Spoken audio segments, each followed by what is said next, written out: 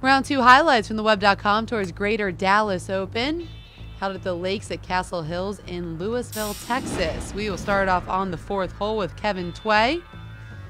Sitting at 5 under to this point, began the day at 1 under par, put together a 5 under 67, and he will enter the weekend at 6 under overall. Timothy Madigan now on the 12th, this for a downhill birdie putt.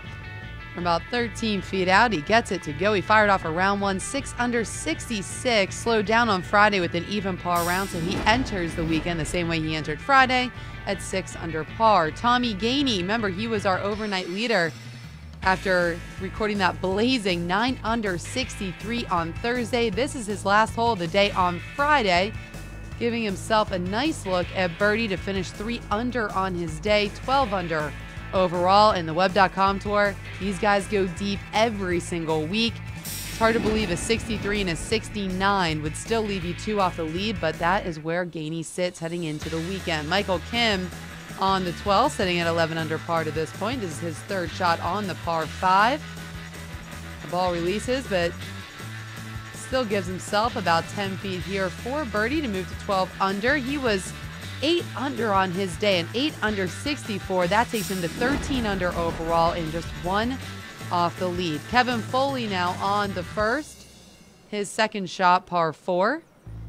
He matched Gainey's 63 from Thursday. He did it in round 2.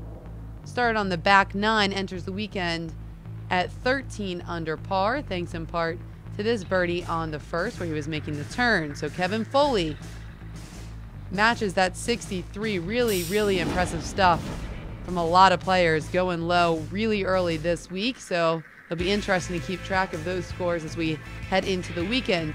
And speaking of low scores, how about that eagle from Julian at Tulane on the 8th to jump to 10 under par? He would finish with a 6 under 66, 13 under overall. Mark Silvers now on the 12th. This also for an eagle attempt to jump to 10 under par. Caught fire starting on the 12th. He birdied 6 of his last 7 holes for a 2nd round 9 under 63. So we have 3 63s already on the board this week. That's 14 under overall for Mark Silvers, and he is tied for 1st after a blazing Friday round.